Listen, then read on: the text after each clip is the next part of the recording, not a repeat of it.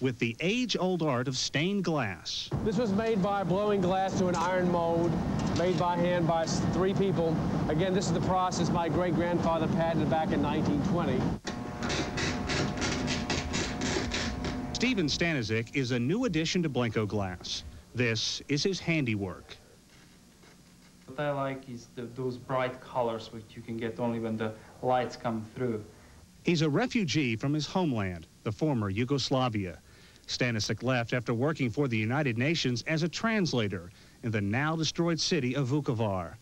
Now free, he feels reborn and rejuvenated. This huge amount of glass that they have in stock, and all those colors and everything, I was just amazed because I don't think there is an artist in the world that have such a large amount of glass. Modern designs and an ancient craft, a combination that keeps the plant running, and glassware from the heart of Appalachia on shelves, homes and businesses around the world. Sean Caleb, CNN, Milton, West Virginia.